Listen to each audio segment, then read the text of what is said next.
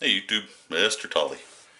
I said in one of my videos I'd talk a little bit about some powders, and quite honestly, I didn't study up for this one. But, but I do have a few here that I can show you that I use normally. I don't really have a ball or spherical powder per se, at least not that's an obvious spherical powder. But I'm going to try to zoom in, and this is, the first one here is a short stick powder. Or at least they look like short sticks to me. So,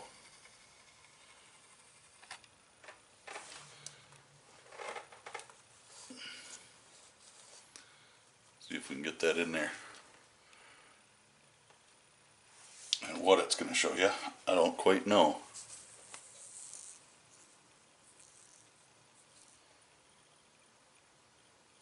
Probably not much.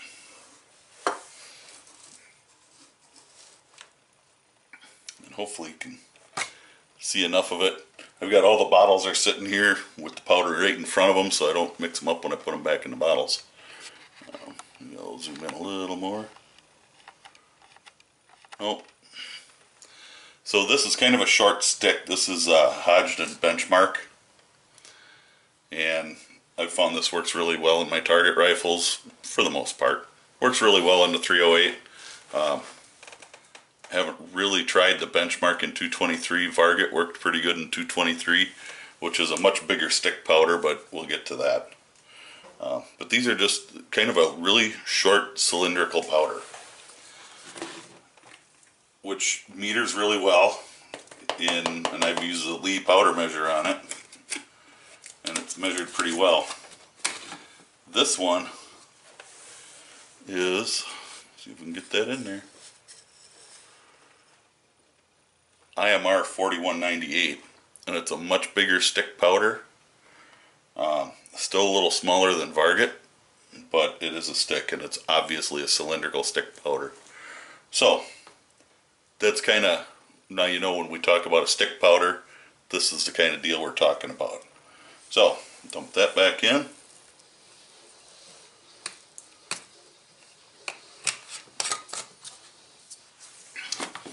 Now when somebody's talking about a flake powder, they'll be talking more about this. This is Unique, and Unique is a powder that I use a lot. I use it on my 45 Colt. Alliant 2400 is not far off from Unique, but it's a Magnum powder. I use that in my 357 Magnum and my 41 Magnum loads. So I'm hoping that you can see this okay. And these are flakes.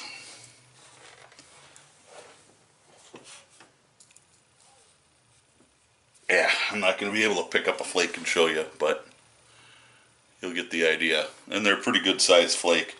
Blue Dot and Red Dot, also by Alliant, will have actually red and blue flakes in them, along with this type of flake. So that's a big flake. And this has metered really well for me in the Lee powder measure. I don't get any leakage from it or any of that. Tight Group by Hodgdon is another flake powder, but they're very, well, they're pretty small flakes. I'm hoping you can tell the difference between the Unique and the Tight Group. And then, so it's just a smaller flake. I use the Tight Group in a lot of my pistol loadings. This, if we can get it to show up, is an even smaller flake. And this is accurate number 2. And it's fantastic. And I like it especially in a small caliber pistol like a 380 or a 9mm because it's a really fast burning powder, and seems to launch those projectiles pretty well. But that's about the really fine flake, and this will leak out of the Lee powder measure all day long. And the Hodgdon Tight Group leaks as well. But if you got your powder measures clean when you start, and all is well with the the Lee. What the hell? What do they call it? The Lee Perfect Powder Measure or something like that. I don't know.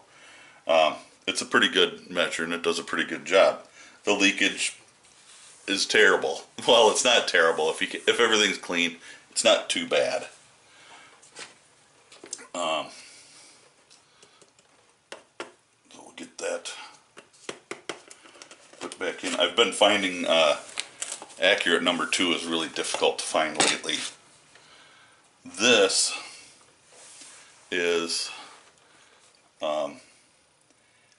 it's kind of a cylindrical powder, but it's kind of a flake. It's kind of like a hybrid of a cylindrical flake stick.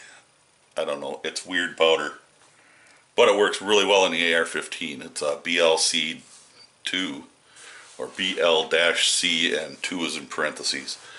And it works really well. I like it in the AR. It's an accurate powder. It's not terribly expensive.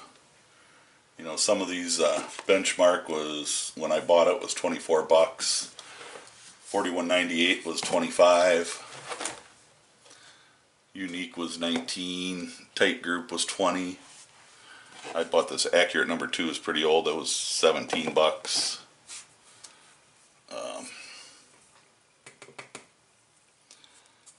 BLC2 was 22 bucks.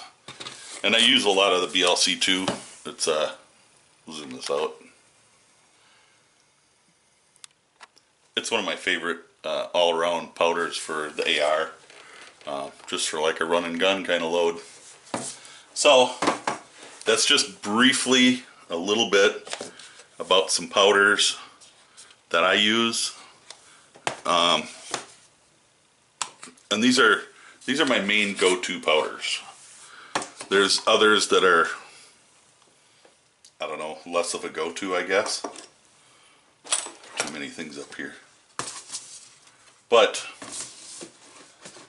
they're all, they all have their place. Jeez, knocking crap. I got too much crap on this bench because I've been doing so many different things on it. I've been reloading, I've been cutting leather over here. So, put those powders up out of the way. But I do have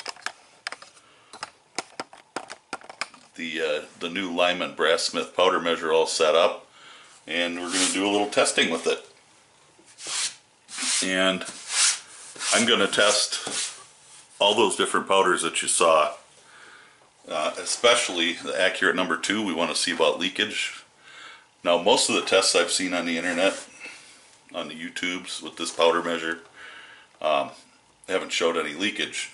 The big problem I've seen with other powder measures, especially the Lee, is with the stick powders, it doesn't want to cut the sticks. And when you're trying to get an accurate load, you need something that's going to cut that stick up. You know, if a stick gets in there, and it's got to cut one in half, just the way it is.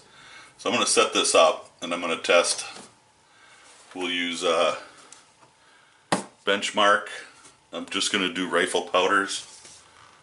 The 41.98. And the BLC2.